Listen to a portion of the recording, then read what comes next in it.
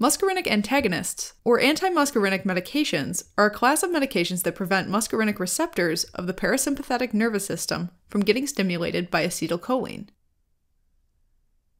Okay, first things first. The nervous system is divided into the central nervous system, so the brain and the spinal cord, and the peripheral nervous system. The peripheral nervous system can be divided into the somatic nervous system, which controls voluntary movement of our skeletal muscles, and the autonomic nervous system, which is further divided into the sympathetic and parasympathetic nervous systems, and controls the involuntary movement of the smooth muscles and the glands of our organs. Now, the autonomic nervous system is made up of a relay that includes 2 neurons. We'll focus on just the parasympathetic nervous system. Signals for the parasympathetic nervous system start with the hypothalamus. These hypothalamic neurons synapse with nuclei in the brainstem or spinal cord, which sends out signals to preganglionic neurons that travel to the rest of the body.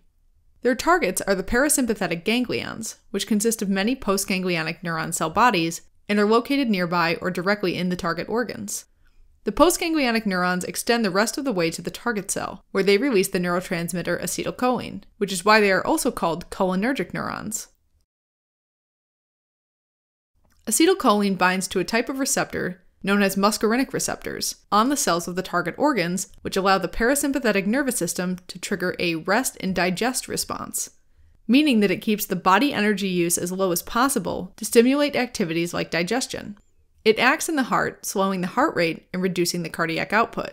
In the gastrointestinal tract, it increases motility to stimulate digestion and defecation.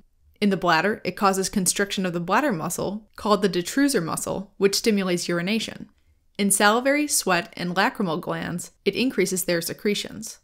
In the liver, it triggers glucose storage to reduce blood glucose levels. In the lungs, it causes bronchoconstriction, since in a relaxed state, our cells do not consume as much oxygen. In the eyes, it triggers miosis, or constriction of the pupils, to improve close vision, and stimulates the contraction of the ciliary muscles, increasing the outflow of aqueous humor, which is the fluid in the anterior chamber of the eye, and this decreases the intraocular pressure. Finally, its effects on the brain are extremely complicated, but generally they cause overall stimulation, and they participate in many wanted and unwanted functions, such as movement control and vomiting, respectively. Alright, so medications that block the effects of acetylcholine on muscarinic receptors are called muscarinic antagonists or antimuscarinic medications. Now, the most famous muscarinic antagonist is atropine. Atropine blocks the rest and digest effect from the parasympathetic system, so clinically it can be used to treat bradycardia, or slowed heart rate. It decreases bladder smooth muscle contraction, so it's useful for preventing nocturnal enuresis, or bedwetting, in children. Ophthalmologists can also use atropine to dilate the pupils. Finally, it's an antidote for poisoning by acetylcholinesterases like organophosphates found in pesticides. These agents prolong the effect of acetylcholine by inhibiting their breakdown, so atropine can help simply by blocking the muscarinic receptors. Now, for side effects, atropine can produce tachycardia, or increased heart rate, constipation and urinary retention, dry mouth, skin, and eyes, and blurry vision. The more severe side effects include hyperthermia, dizziness, confusion, and delirium. It's also contraindicated in individuals suffering from narrow-angle glaucoma, since it can worsen the obstruction of aqueous humor drainage. Now, other muscarinic antagonists are more effective at targeting certain organs. Oxybutynin works on muscarinic receptors in the bladder, where they decrease detrusor muscle spasms and prevent urge incontinence, or involuntary urination due to an overactive bladder. Now, ipratropium and tiotropium are well-known muscarinic antagonists that work as bronchodilators. They're usually given via inhalers, where they enter the lungs and bind to muscarinic receptors on the tracheal and bronchial smooth muscles, causing smooth muscle relaxation and dilation of the bronchi. This makes them effective in relieving chronic obstructive pulmonary disease, COPD for short, and asthma. What sets them apart mainly is their duration of action. Ipratropium is short-acting, while tiotropium is long-acting. Finally, there are muscarinic antagonists which act primarily in the brain, like scopolamine, benztropine, and trihexyphenidyl. Scopolamine prevents the action of acetylcholine on muscarinic receptors in the vomiting center of the brainstem. This makes it effective in preventing motion sickness during travel or nausea and vomiting after surgery. On the other hand, benztropine and trihexyphenidyl are mainly active in the striatum, which is part of the basal ganglia in the brain. Since there's usually a balance of signaling between dopamine and acetylcholine in the striatum, a loss of dopamine, like in Parkinson's disease, increases the relative amount of acetylcholine signaling there. Therefore, they can be given to restore the balance of cholinergic and dopaminergic signaling and improve the tremors seen in Parkinson's disease. However, due to their central nervous system effects, all three of these drugs can produce sedation and mental confusion.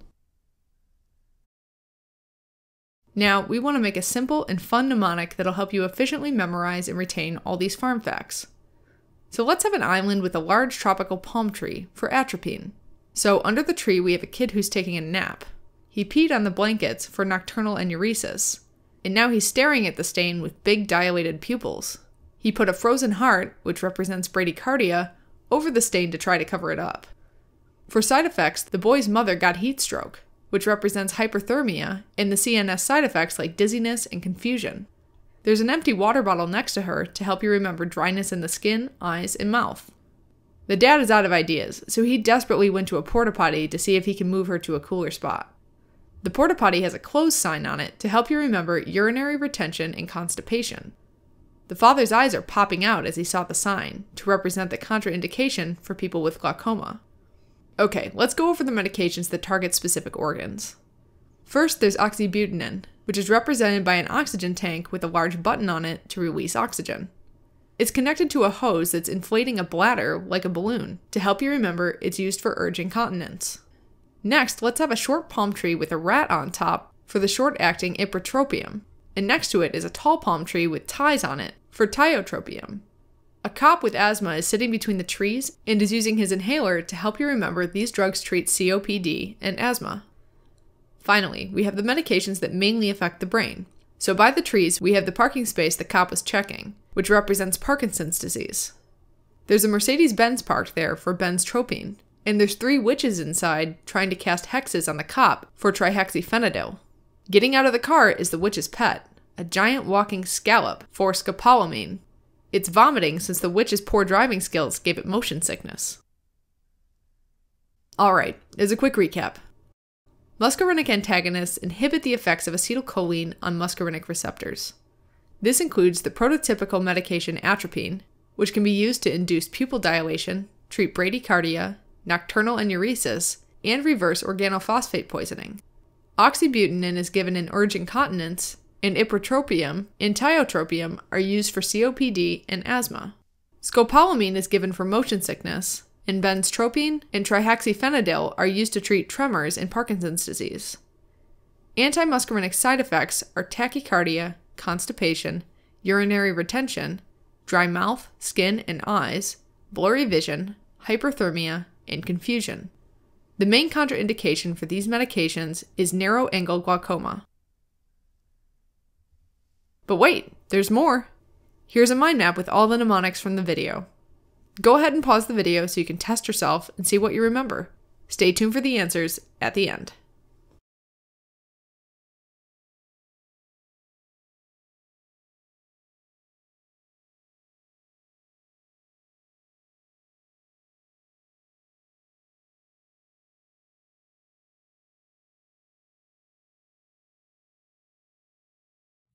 Helping current and future clinicians focus, learn, retain, and thrive.